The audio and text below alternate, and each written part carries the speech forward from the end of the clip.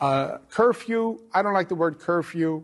Dad tried to have a curfew for me. I never got past the resentment, but I do believe you'll see more tightening if the numbers don't slow. Your problems with the curfew. It's the least of your problems, just so you know. I never fought. You violated the curfew all the time, caused much pain, but that's a different story. I don't believe in rules.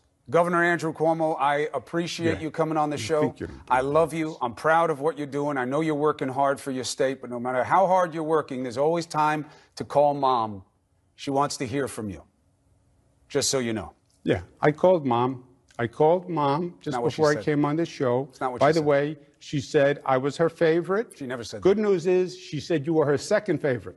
Second favorite son, Christopher. We both know neither of us are Mom's first or second favorite in the family. I can't believe you're lying to my audience. You've blown the credibility of the entire interview. I should have ended it before. Second favorite son. Listen to the words. Listen to the words. Politicians are very tricky. You throw a word in there after the first time you said it, creates a lot of doubt. But I appreciate you clarifying. Not me. Straight across the plate. Stay strong. Straight across the plate. Stay strong. Stay for your people. And I appreciate you being here. I love you, brother.